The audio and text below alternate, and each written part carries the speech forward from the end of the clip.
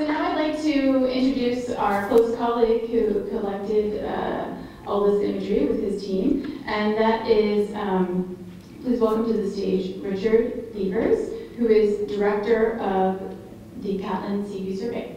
Thank you.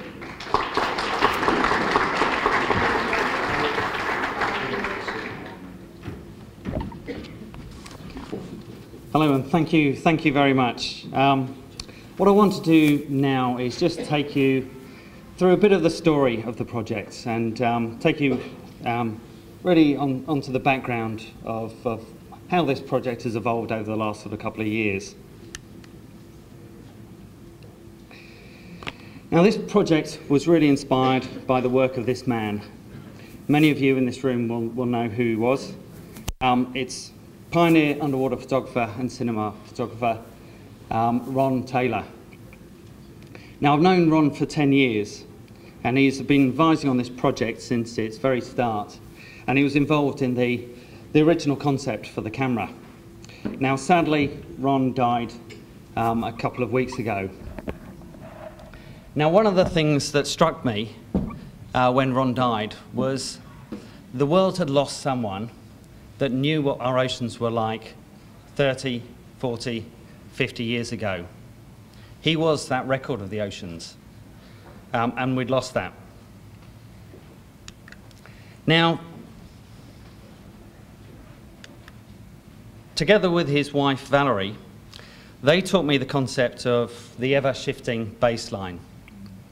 Now, when I first met Ron and Valerie, I was a disillusioned ad man who'd just given it all up to become an underwater photographer. And they took pity on me because at that stage I wasn't a particularly good underwater photographer. So they used to cook me dinners on Sundays. And I'd show them some of my images. And with each image that I showed them, I would rave about the underwater environment and what I'd seen. And they'd come back to me with a bit of encouragement at first, but then would say this one line: "You'll never know how good it used to be." And that really got to me. At first, I didn't really believe it. I couldn't accept that our oceans were better than what I was seeing. I was having these amazing encounters, and it just surprised me. So it actually got me starting to research. And I came up with some frightening statistics. First statistic I came across was that 90% of the large fish were gone. And it just surprised me that I didn't know that. Then another of the statistics that frightened me was 50% of the coral cover on our reefs have disappeared in the last 30 years. Now, that is less than the time that Ron has been doing underwater photography and cinematography. Then I started looking at the ocean in a different way. And this was a shot I took about 8 years ago of weedy sea dragons on Bondi Beach, where I was living. Now, weedy sea dragons for me are mythical creatures. They're just fantastic. And over the last few years, they've disappeared. Now, I used to dive at Bondi, and I'd see them on every dive. Now I don't see them. I haven't seen them in 4 years. Now, this is something that's happening on the world's most famous beach, and nobody knows about it. This wouldn't happen above water.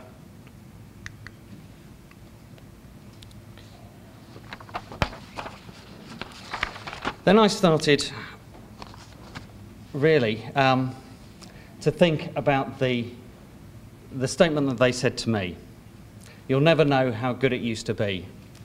And I've got 2 very young daughters. One's 2 and one's just coming up to 1. And I realized when they learn to dive, I'm going to be saying exactly the same thing to them. So I decided it would be good to do something about it. Now, the biggest issue, as I see it, is our oceans are out of sight and out of mind. And if you look at it, it's a bit of an advertising problem, a great advertising brief. So as an ex-ab man, I decided to tackle it. And I pulled together some of my ex-advertising friends, some of whom are in this room now, and we set up an organisation called Underwater Earth, a not-for-profit organisation, and our mission was to reveal our oceans to the world. How hard could it be? Now, it seemed like a simple solution to the problem. So we went about and designed a way of revealing our oceans to the world. Now, fortunately, technology had just got to the stage where this was all possible. So we came up with a design for an underwater scooter that could take panoramic images on a continual basis over large areas.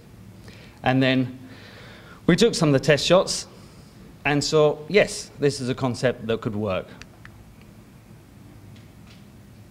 And we produced our first mock-ups, obviously inspired by a certain company. But we thought, right, well, let's reveal our oceans to the world online. And we decided we'd present this idea. Now, this was at the stage where we first approached Google and Catlin. Now, Google, for us, was the obvious starting point. Now, they have access to millions of people. If you want to communicate with millions of people around the world, you've got no better partner than Google. As it was mentioned by Luke, over 1 billion people visit Google Maps each month. So, with Google as our starting point, we also approached Catlin.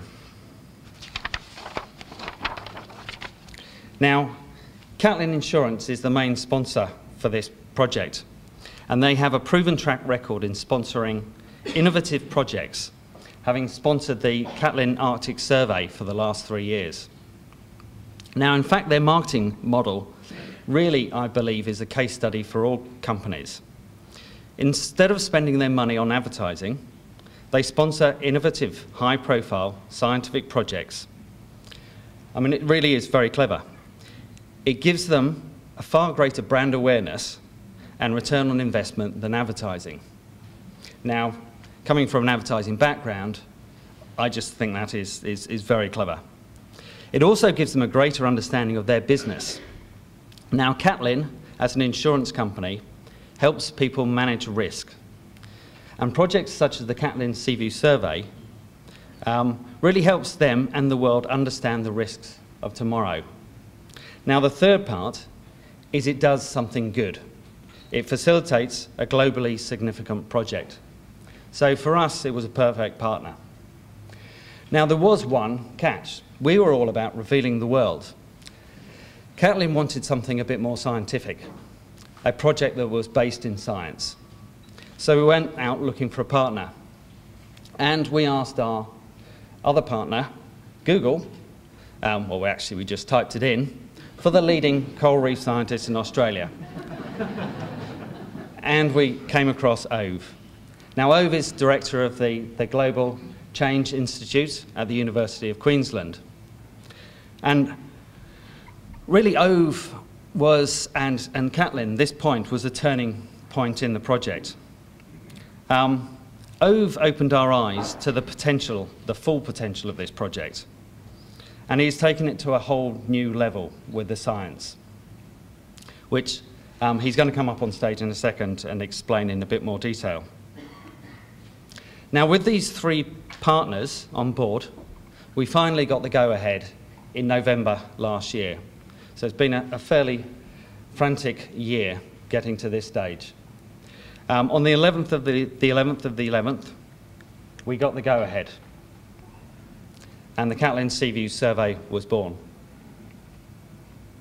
Now, one of the results of this is the camera that you see on stage here.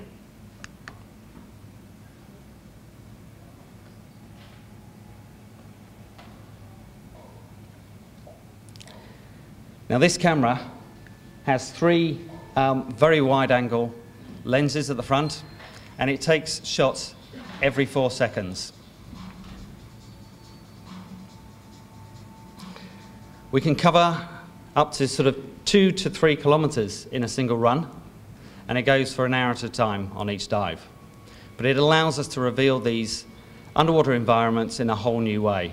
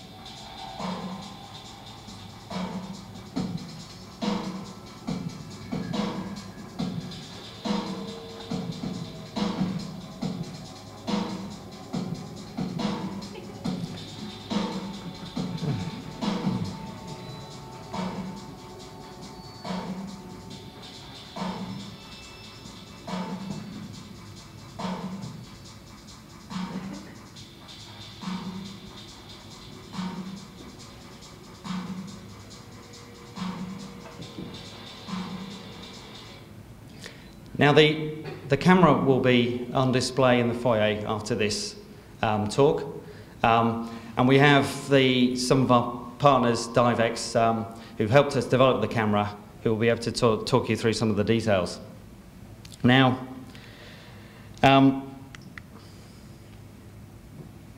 these are the kind of shots it takes, but it takes a lot of them. On a single run, we take well in excess of 1,000 shots, which are then, it's actually 3,000 shots which are stitched together to produce 1,000 shots, which allows you to navigate through these environments. Now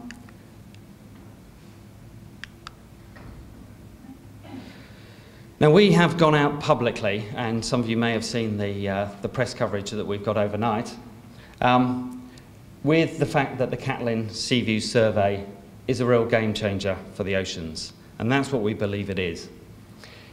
Now, this isn't a statement, though, from an ex-ab man. I am renowned for a little bit of overstatement at times.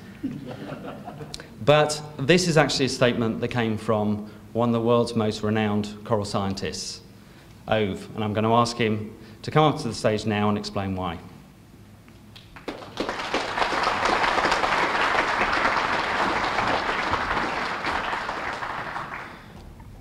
Well, thank you very much, Richard. I think this audience, and as has been reiterated this morning by Sylvia, the oceans are the life support system of the planet, and without a life support system, life doesn't go on. Other life goes on, of course, as Sylvia said, but it wouldn't be as fun as what we have today.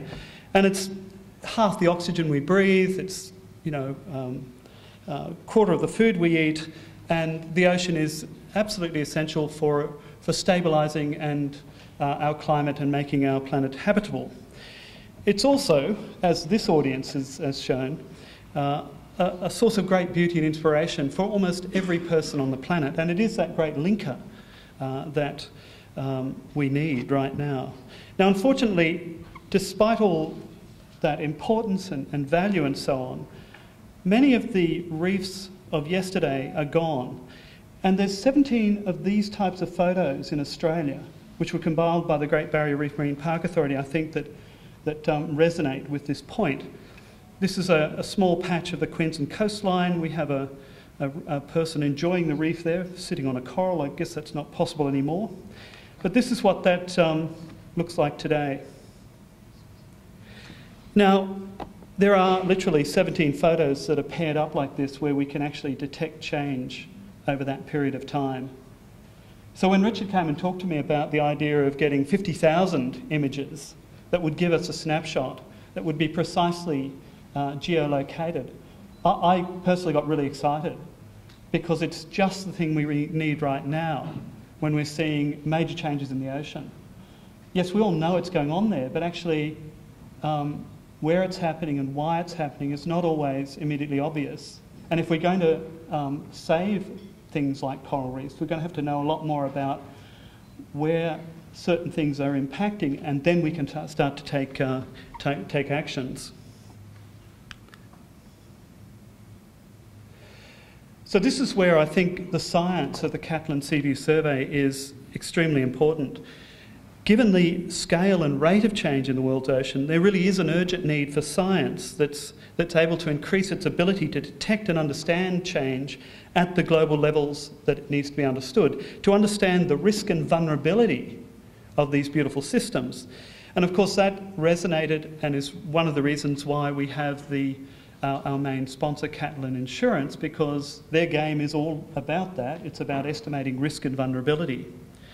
And of course, given that rate of change and how little we know about the oceans, there really is a need for this sort of new thinking, game-changing approaches to looking at the problems that our ocean faces. And so the Catlin Seaview Survey, and I'm quite happy to be quoted there, is that type of game-changing approach to this problem. So the project starts on one of the world's largest, I have to be careful now because I think the Americans have a very large Hawaiian monument that I've got to be careful with, right? Yeah, okay. One of the world's largest marine protected areas, the Great Barrier Reef and the Coral Sea Conservation Zone, which has just been proclaimed. And it, like all of these other coral reefs around the world, houses over 1 million species and is part of that support to over 500 million people in the world in terms of their daily existence. The coral reefs, I would argue, not just because I'm a coral reef biologist, but they're incredibly important. Yet they're incredibly fragile. So the Catlin Seaview Survey is going to have 3 components. The first component is the shallow water survey, which is basically at about 5 metres, looking at how reefs, the structure and function of reefs at that depth. It's also going to have a second component, which I'll talk about in a minute, the deep reef survey, which is going beyond scuba diving depth. And then it'll have this lasting legacy, the global reef record. Let me tell you a little bit about these parts of the survey. The shallow water survey will record several kilometres of coral reef at each of the sites that it goes to. And these images will be taken back to the Global Change Institute and using some innovative image recognition software will be analysed for the presence of coral, fish, turtles and a whole range of different organisms. And this is part of a collaboration with Scripps Institute of Oceanography in San Diego, where they've now trained computers to look at photographs and identify corals and other elements of those photographs, which is absolutely essential because by the end of the year we're going to have 50,000 images and there's no way that scientists could sit down and use the same old techniques to analyse those photographs and get their head around what's going on. At the same time as this is going on, the scientists will be deploying stereoscopic cameras which will give us information on an incredibly important part of coral reef biology, and that is the structure of reefs. As you know, corals build a framework, and it's that framework that's so important for protecting coastlines, for building islands, for housing all those species, for providing that habitat for fisheries. Using these techniques, we'll be able to automatically get an idea of that three-dimensional structure, because there's very worrying signs around the world that with ocean acidification and global warming and other impacts, that three-dimensional structure is starting to break down, because that has huge implications for the world's fisheries, for coral reefs in general. Now, while the shallow water environments have been visited over the last 50 years or so since the invention of scuba diving, the deeper water habitats of places like coral reefs have not been visited that often. And in fact, we know very little. And one of the stunning facts about the Great Barrier Reef is that 93% of it is beyond scuba diving depths, at least safely. And we actually don't know much about those habitats. And just as an example, we had a test run with these diving robots, remotely operated vehicles that we're using on this project. A six-day expedition to sort of test this out, and this was fooling around with the technology, so we really didn't get much time at depth. But we had 4 new records of corals for the Australian region and discovered a brand new species of pygmy seahorse. And that's just an example of the biodiversity down there that's so important that we don't know anything about. Now, the other issue about these deeper areas of the reef is that they may turn out to be incredibly important refuges against the very rapid changes that we may see over the coming decades in terms of the shallows. So we need to know a lot more about this. And there's really nothing known about them. And one of the ones that we're going to try and crack on this trip with these diving robots and instrumentation packages that we put down at these depths and come back and collect later, is to answer the question whether deep water habitats spawn at the same time as shallow water habitats. You know about the great spawning event on the Great Barrier Reef? Well, that's triggered by the warming of the water coming into the summer, but the crucial trigger is the phase of the moon. So corals have special proteins in their tissues where they can actually tell what phase of the moon we're at. They can actually detect moonlight. Well, the big issue about deep water habitats is if they're spawning at the same time as that mass spawning event, how do they know about the moon when they're under 300 feet of water?